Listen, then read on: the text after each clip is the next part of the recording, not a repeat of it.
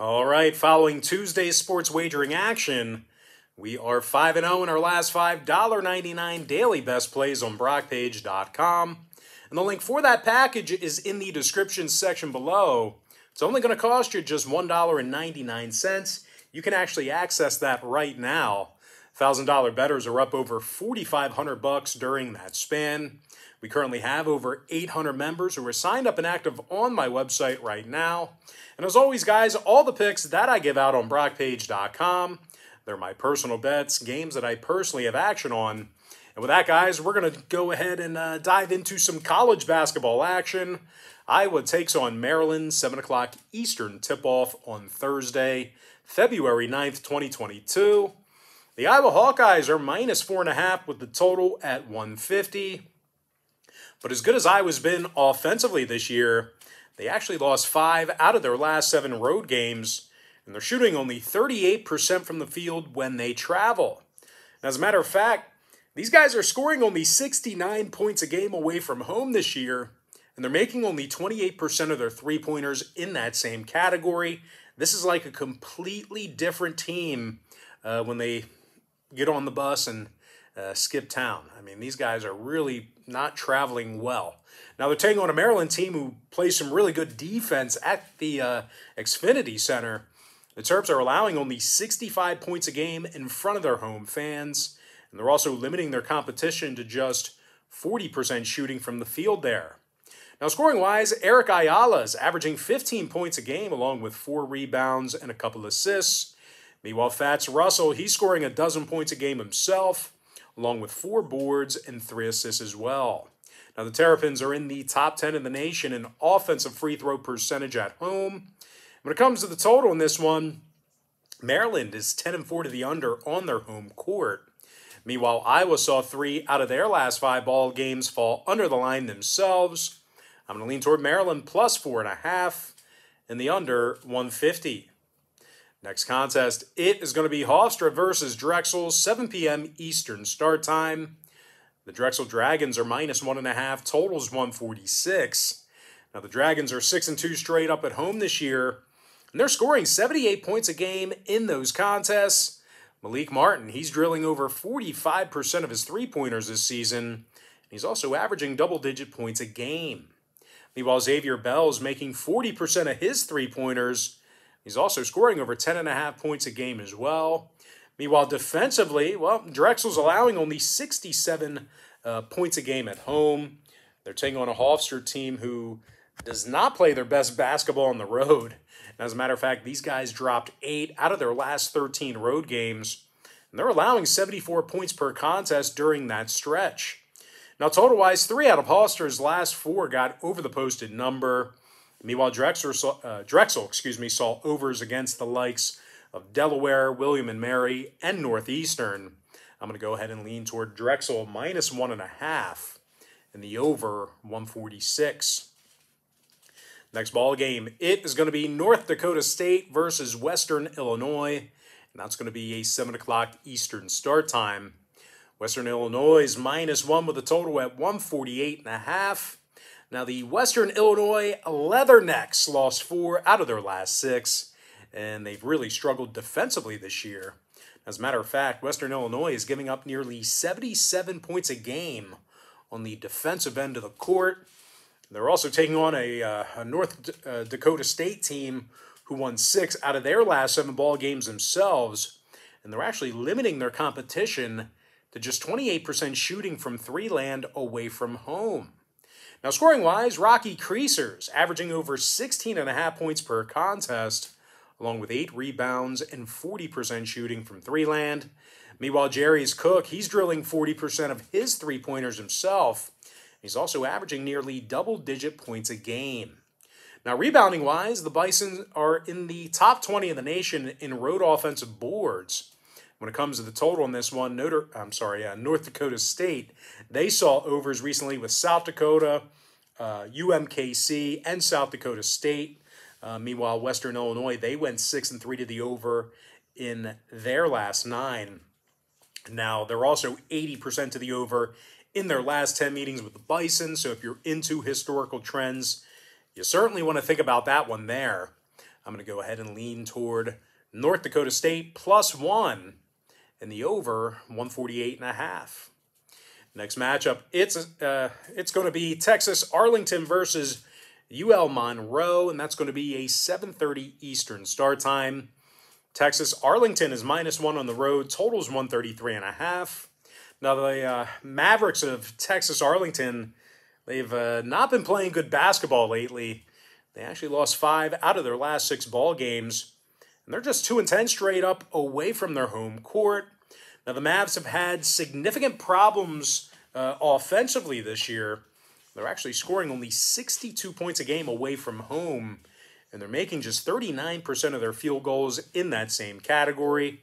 Now, they're taking on a UL Monroe team who won their last 2 straight, and they've also got themselves a winning record at home.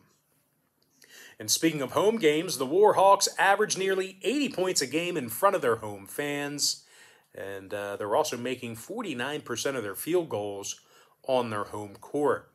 Andre Jones is averaging 14.5 points per contest, along with 3 rebounds and 4 assists. Meanwhile, Russell Harrison, he's averaging 13 points a game himself, along with 5 boards. Now, total-wise, ULM's 60% to the over in their last 10 at home. They're also 61% to the over for the entire season. Meanwhile, Texas Arlington is 6-2 to the over in their last 8 ball games themselves. I'm going to lean toward UL Monroe +1 in the over 133.5. Next matchup, little ACC action. I'm talking about Duke versus Clemson, 8 o'clock Eastern start time. Duke's -7.5, totals 143.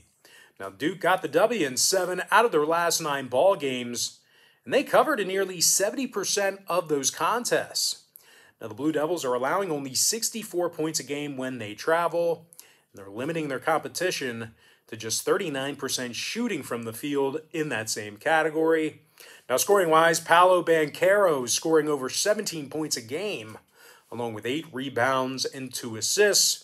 Meanwhile, A.J. Griffin, he's drilling 49% of his three-pointers, and he's averaging just about double-digit points a game. He's pretty automatic from three-land.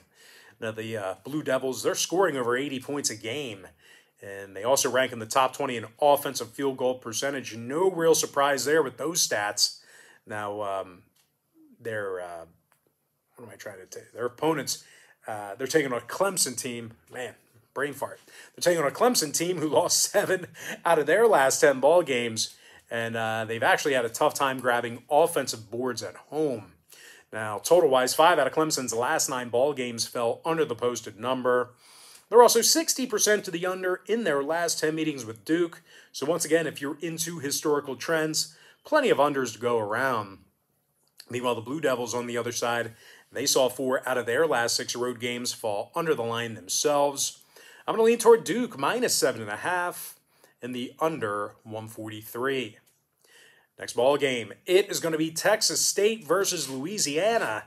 That's going to be an 8 o'clock Eastern start time. Texas State is -1 on the road, totals 134.5. But despite being on a 3-game winning streak, the Texas State Bobcats have a losing record on the road, and they're allowing over 70 points a game in those contests. Now, when it comes to guarding the 3-ball, the Bobcats are letting their opponents make nearly 40% of their 3-pointers against them when they travel. They're taking on a Louisiana team who's winning 60% of their home games, and they're also scoring 75 points a game in front of their home fans. Jordan Brown's averaging over 15 points a game, along with 8 boards and 50% shooting from the field. Meanwhile, Kobe Julian is scoring over 11 points a game himself, along with 3 rebounds. When it comes to defensive play in this one, the Raging Cajuns are limiting their competition to just 29% shooting from 3-land. Now, total-wise, Louisiana saw overs recently with Texas Arlington and this very Texas State team. Meanwhile, the Bobcats, on the other side of things, they saw 3 out of their last 4 get over the line themselves. I'm going to lean toward the Louisiana Raging Cajuns +1 in the over 134.5. Next ball game, it is going to be Florida Atlantic versus Western Kentucky. And that's going to be an 8 o'clock Eastern start time. Western Kentucky's -5 with the total at 147.5. Now, the Hilltoppers are on a 2-game winning streak, and they score a whole lot of points at home. They're actually averaging 81 points a game in the Diddle Arena, and they're making nearly 50% of their field goals there. Cameron Justice is scoring 14 points a game, and he's nailing nearly 40% of his 3 balls. Meanwhile, Josh Anderson, he's making 41% of his 3-pointers himself. He's also scoring a dozen points a game. Now, they're taking on a Florida Atlantic club who lost 6 out of their last 8 road games, and they actually have a tough time guarding the 3-ball. As a matter of fact, FAU's letting their opponents make nearly 40% of their 3-pointers against them when they travel. Now, total-wise, when it comes to the number in this one, FAU saw their last 5 straight all get over the posted number. They're also 7-1 at the over in their last 8. Meanwhile, Western Kentucky's 75% to the over on their home court. I'm going to lean toward Western Kentucky -5 in the over 147.5. Next matchup, it is going to be Arizona versus Washington State. That's going to be a 9 o'clock Eastern start time. Arizona's -5.5 with the total at 142. Now, there's really not many teams out there that score more than Arizona. These guys are dropping over 85 points a game, and they actually rank in the top 3 in the country in road scoring. Now, the Wildcats are also amongst the best rebounding teams in the country as well. They're currently in the top 3 in offensive boards per game. Now, Benny Mathurin, he's scoring 16.5 points a game along with 6 boards and a couple assists. Meanwhile, Azzi Tubelis is averaging over 14.5 points per contest along with 6 boards and 2.5 assists as well. Meanwhile, defensively on the other end of the court, the Wildcats, they've been pretty good there as well. They're actually limiting their opponents to just 37% shooting from the field. They're in the top 3 in the country in that particular category. This is a very good, very well-rounded club who plays good basketball on both ends of the court.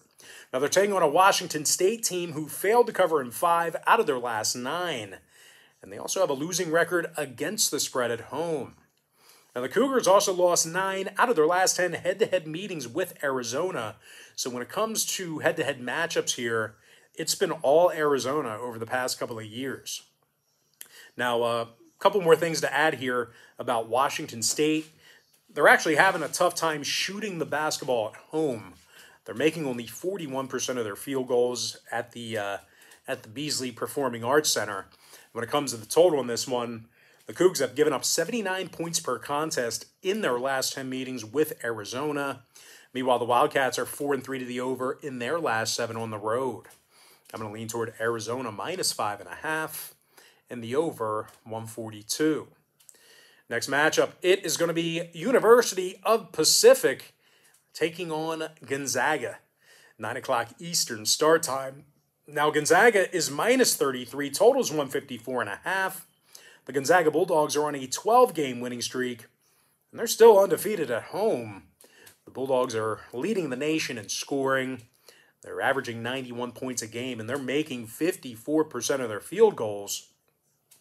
Now, Drew Timme, he's scoring over 17.5 points a game, along with 6 boards and a couple assists. Meanwhile, Chet Holmgren, he's draining over 46% of his 3-pointers. He's also scoring 14 points a game. The Bulldogs are currently leading the nation in offensive rebounding. They're taking on a Pacific squad who's a winless 0-10 on the road this year, and they're averaging only 59 points a game when they travel. This could be an absolute massacre here on Thursday night. Now, Pacific's also shooting just 38% from the field away from home. When it comes to the total in this one, Pacific's 70% to the under on the road this year. Meanwhile, the Zags are 8-5 to the under in their last 13 at home. I'm going to lean toward Gonzaga -33 and the under 143.5. Next contest, little Big Ten action. I'm talking about Purdue versus Michigan, 9 o'clock East. Purdue's -3 on the road, totals 150. Now, Purdue's on a 6-game winning streak, and they're in the top 5 in the nation in scoring on average per game. The Boilermakers are dropping 85 points per contest, and they're making over 41% of their 3-pointers. Mason Gillis is making 51% of his shots from beyond the arc. And he's also averaging 4 rebounds a game. This guy is automatic from three land. Meanwhile, Jaden Ivey, he's scoring over 17.5 points a game, along with 41% shooting from three land himself. Purdue is currently in the top 3 in shooting the ball from the field.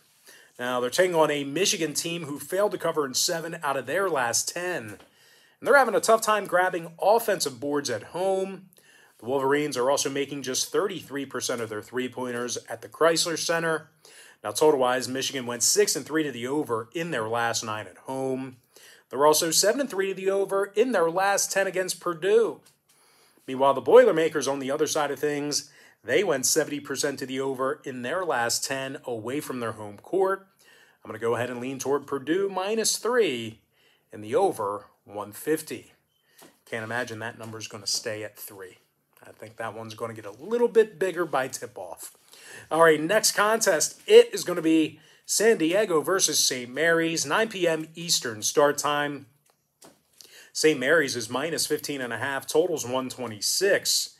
And although St. Mary's is undefeated at home this year, they failed to cover the number in their last 2 straight, and they're actually averaging only 69 points a game for the entire year. I wouldn't quite describe these guys as offensive juggernauts. They're actually taking on a San Diego team who covered the point spread in 7 out of their last 10. And they're allowing only 65 points a game for the entire year. So I really wouldn't be surprised if St. Mary's was held to under 70 points in this one. Now, scoring-wise, the San Diego Toreros are led by Marcellus Earlington, who's scoring 13 points a game along with 6 rebounds. Meanwhile, Jace Townsend is scoring over 10.5 points per contest himself, along with 3 boards and 41% shooting from three land. Now, San Diego is also doing a real nice job grabbing offensive rebounds on the road. When it comes to the total in this one, San Diego saw unders recently with Pepperdine and Portland. They're also 7-3 to the under in their last 10 against St. Mary's. Meanwhile, the Gales saw a contest with Portland. They saw a contest with Portland and BYU stay under the posted total themselves. I'm going to lean towards San Diego +15.5 and the under 126. Next ball game, it is going to be Stanford versus Oregon, 9 p.m. Eastern start time. Oregon's -8.5, totals 140. Now, the Ducks have been playing some really good basketball as of late. They're actually 9-1 straight up in their last 10. And they're making nearly 50% of their field goals at home. Will Richardson's drilling 47% of his three-pointers. He's also scoring 15 points a game. Meanwhile, Davian Harmon is averaging over 10.5 points per contest himself. He's also drilling nearly 40% of his three-pointers. Now, the Ducks are also doing a real nice job grabbing defensive rebounds this year as well. They're taking on a Stanford team who lost 5 out of their last 7 on the road. And they're scoring only 61 points a game when they travel. Now, the Cardinal is also making just 66% of their free throws. So when you put them to the stripe, they're really not making their opponents pay. Essentially, they're making 3 of 5 from the line. Now, total-wise, Stanford's 5-2 to the under in their road games this year. Meanwhile, Oregon saw unders recently with Colorado, Oregon State, and Washington. I'm going to lean toward Oregon -8.5 and the under 140. Next matchup, it is going to be Weber State versus Eastern Washington, 9 o'clock Eastern tip-off. Weber State's -3, totals 159. Now, Weber got the W in 8 out of their last 9 ball games, and they're scoring a whole bunch of points this season. The Wildcats are actually averaging 79 points a game on the road, and they're in the top 10 in shooting the 3-ball away from home. Sekou Sissoko Jawara is making 42% of his three-pointers. We'll call him SSJ. Sekou Sissoko Jawara. He's making 42% of his three-pointers. He's also scoring over a dozen points a game. Meanwhile, Kobe McEwen's averaging 17 points a night himself, along with 4 boards and a couple assists. Now, Weber State currently finds themselves in the top 10 in the nation in offensive field goal percentage on the road. They're taking on an Eastern Washington team who allows entirely too many points. I'm not going to sugarcoat it. They just aren't playing good enough defensively this season. The Eagles are giving up 79 points a game in front of their home fans. That's at home. And they also failed to cover in 4 out of their last 6 at Reese Court. Now, at the Reese Center, excuse me. Now, total-wise, 5 out of Eastern Washington's last 6 home games got over the posted number. Meanwhile, Weber State is 7-2 to the over in their last 9 on the road.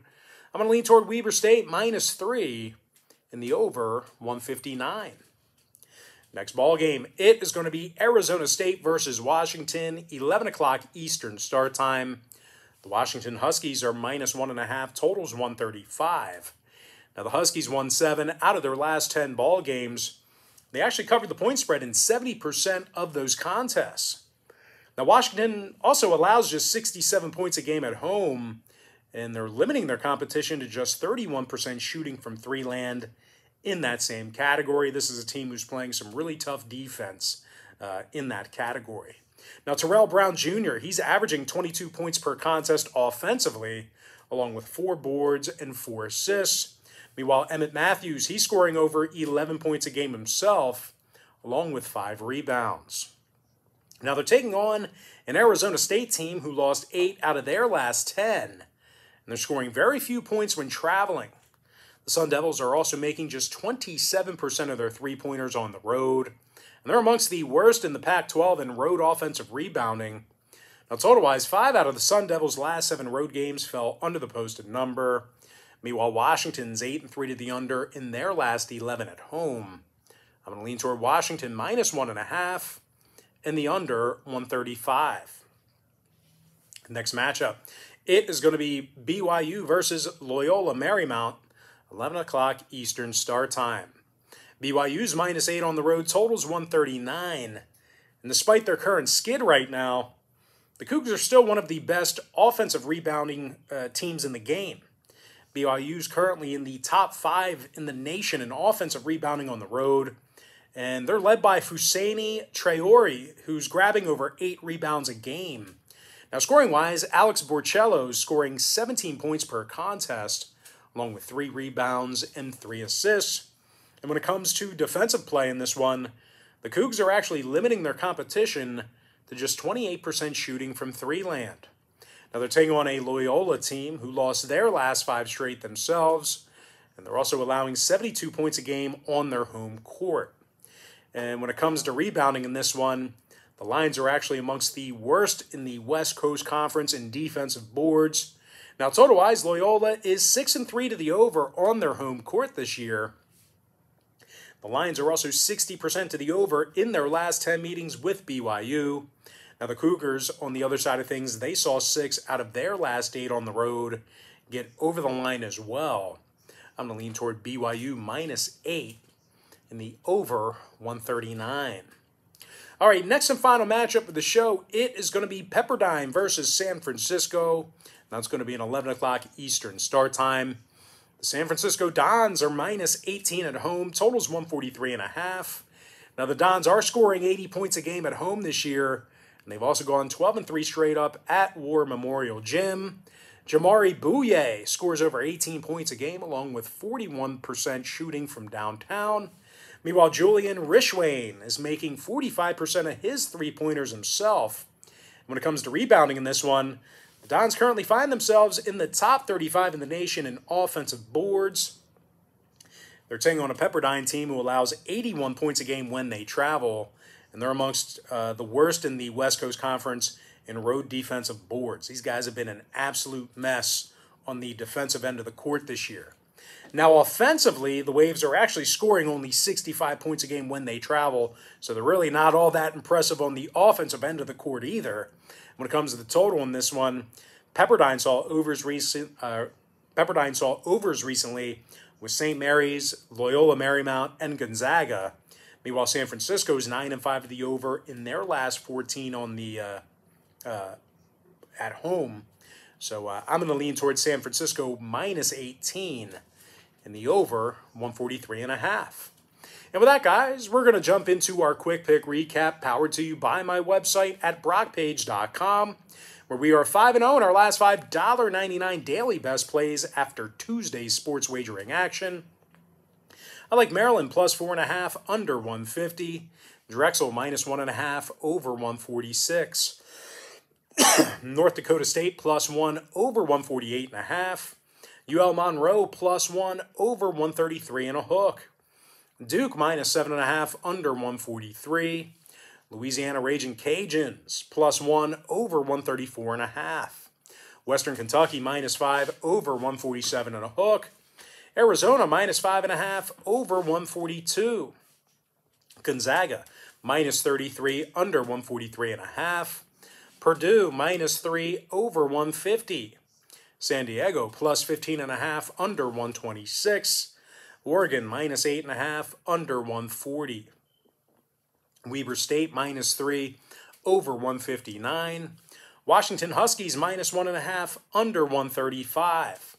BYU minus 8 over 139. And with my next and final free pick for the video, I'm going to lean towards San Francisco minus 18 in the over 143.5.